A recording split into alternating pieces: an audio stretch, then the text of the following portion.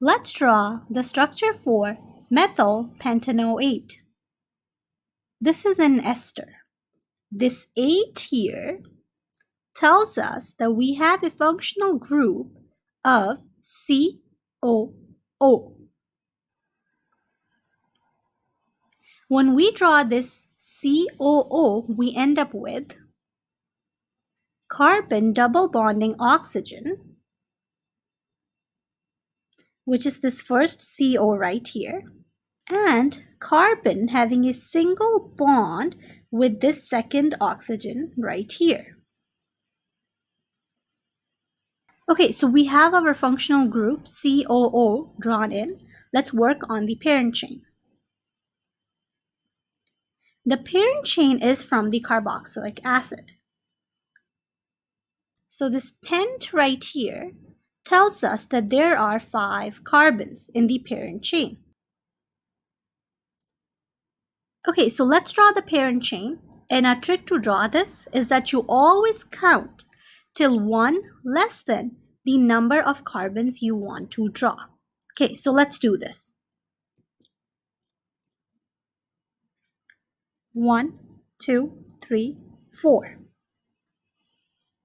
Okay, so let's number these carbons. And that carbon in the functional group is always the first carbon. This is our second carbon, third carbon, fourth carbon, and the fifth carbon.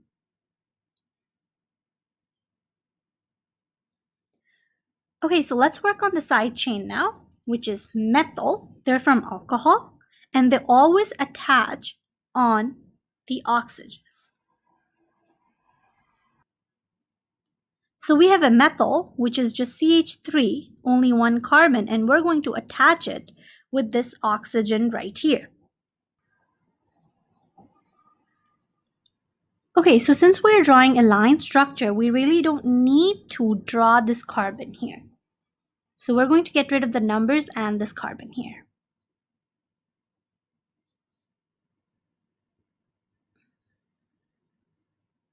So this is the structure for methyl pentanoate. Remember, the side chain, which is from the alcohol, always attaches with the oxygen. And the parent chain, which is from the carboxylic acid, always attaches with the carbon in the functional group. Let's draw the structure for ethyl propanoate. This is an ester. An ester has 2 parts. One is from the carboxylic acid, which is the parent chain. The other is from the alcohol, which is the side chain. So this 8 here tells us that this has a functional group of COO. And when we draw the COO, we end up with carbon having a double bond with oxygen, which is this first CO right here, and carbon having a single bond with this oxygen right here.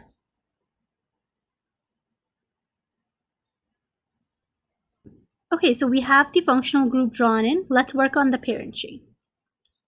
This prop right here tells us that there are 3 carbons in the parent chain.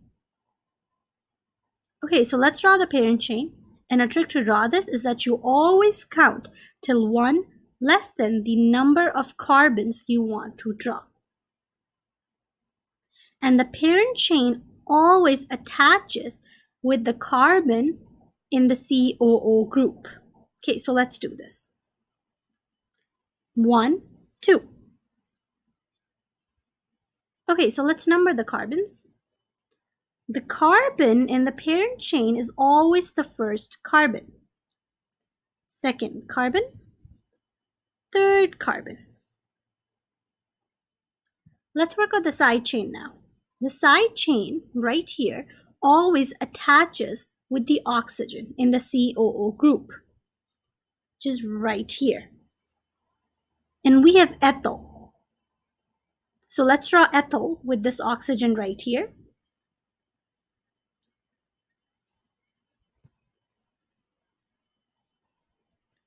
Since we are drawing a line structure, we don't really need to draw out this carbon here. So let's get rid of this carbon and the numbers. So this is the structure for ethyl propanoate. The side chain always attaches with the oxygen in the functional group. The parent chain always attaches with the carbon in the functional group.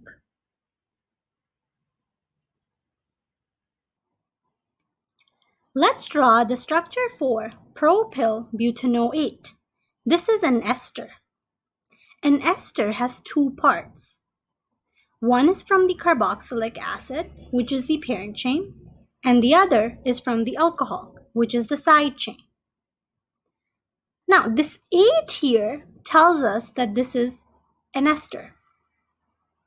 And this tells us that we have a functional group of COO present. When we draw this functional group, we end up with carbon double bonding oxygen. This is this first carbon and oxygen right here. Carbon having a single bond with this second oxygen right here. Okay, so now we have the functional group drawn in. Let's work on the parent chain. So this but here tells us that there are 4 carbons in the longest carbon chain, the parent chain. A trick to draw this is that you always count till 1 less than the number of carbons you want to draw. Okay, so let's do this. 1, 2, 3. Okay, so let's number the carbons.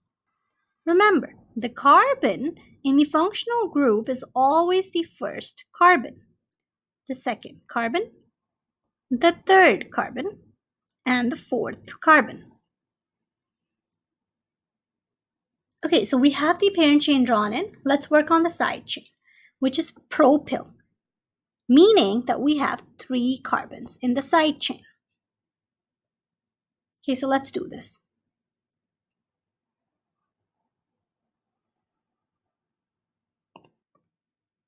Since we are drawing a line structure, we don't really need to draw out this carbon here.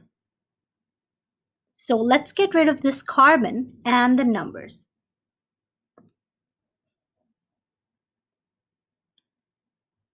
So this is the structure for propyl butanoate.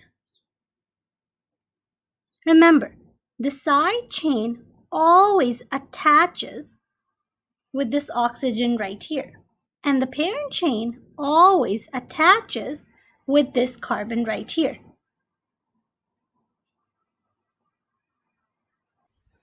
Let's draw the structure for propyl hexanoate. This is an ester. An ester has 2 parts. One is the parent chain, which is from the carboxylic acid. The other is the side chain, which is from the alcohol. So this 8 here in the parent chain tells us that we have a functional group of COO. And when we draw this COO, we end up with carbon having a double bond with this oxygen right here. This is the first CO. And carbon having a single bond with this oxygen right here, which is this second oxygen right here. Okay, so we have the functional group drawn in. Let's work on the parent chain. This hex right here tells us that there are 6 carbons in the longest carbon chain. And the parent chain always attaches with the carbon in the COO group. So right here. Okay, so let's draw the parent chain. And a trick to draw this is that you always count till one less than the number of carbons you want to draw. Okay, so let's do this.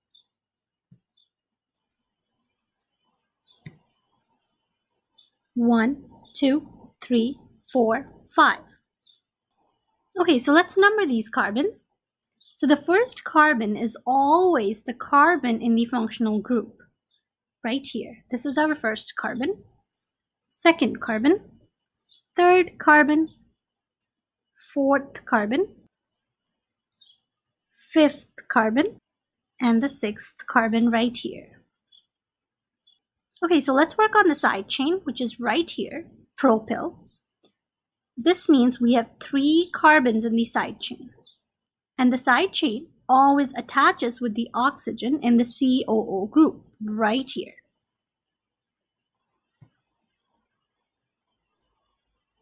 Since we are drawing a line structure, we don't really need to draw this carbon right here. So let's get rid of this carbon and the numbers.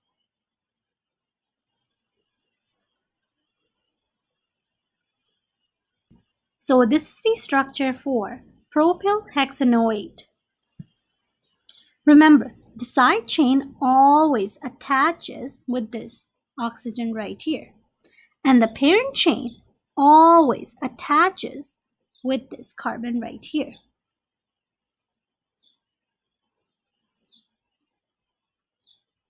Let's draw the structure for butyl ethanoate.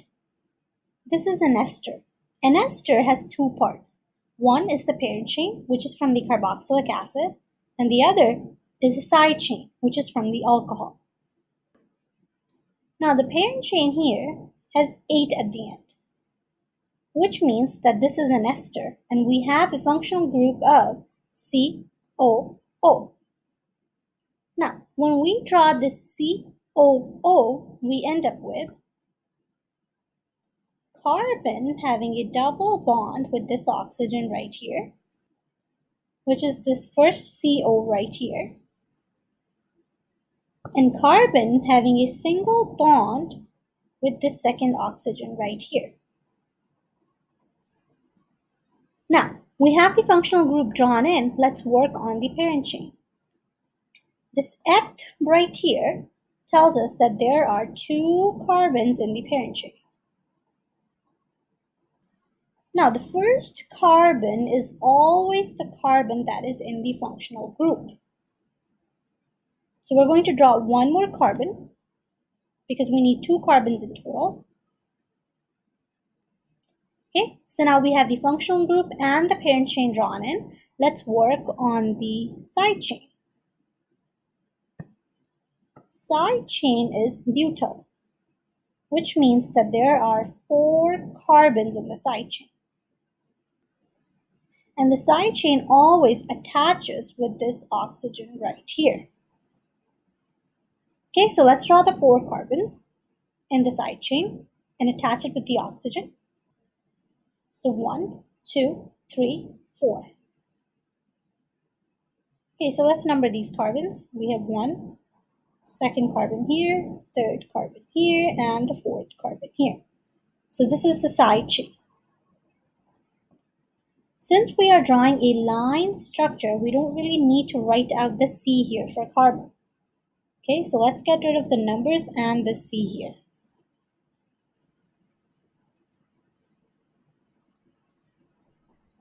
So this is the structure for butyl ethanoate. Remember, the side chain always attaches with the oxygen in the functional group, and the parent chain always attaches with the carbon in the functional group. Let's draw the structure for 2-methyl propyl ethanoate. This is an ester. An ester has 2 parts. One is the parent chain, which is from the carboxylic acid, and the other part is the side chain, which is from the alcohol. In the parent chain, we have an 8 here at the end. This 8 tells us that this is an ester, and that we have a presence of the functional group COO.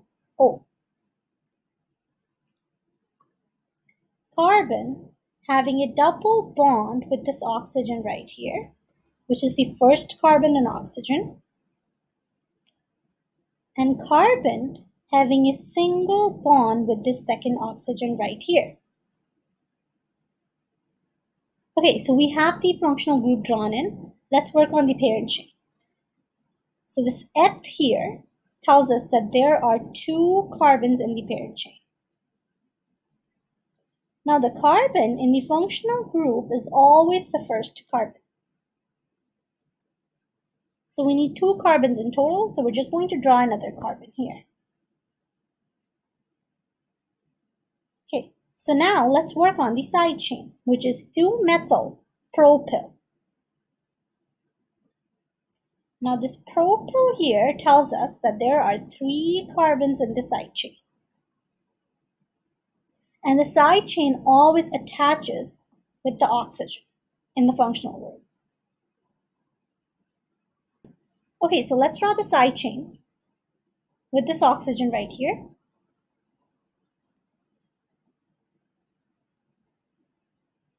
Okay, so let's number these carbons.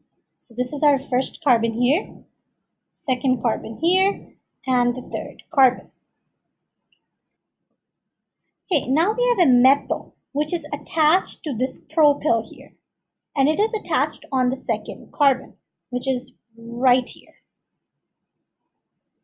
Okay, so let's get rid of these numbers and let's attach a methyl on the second carbon, on the side chain. Since we are drawing a line structure, we don't really need to draw out this carbon here. So let's get rid of this carbon and the number. So this is the structure for 2-methyl propyl ethanoate. Thank you for watching and don't forget to subscribe.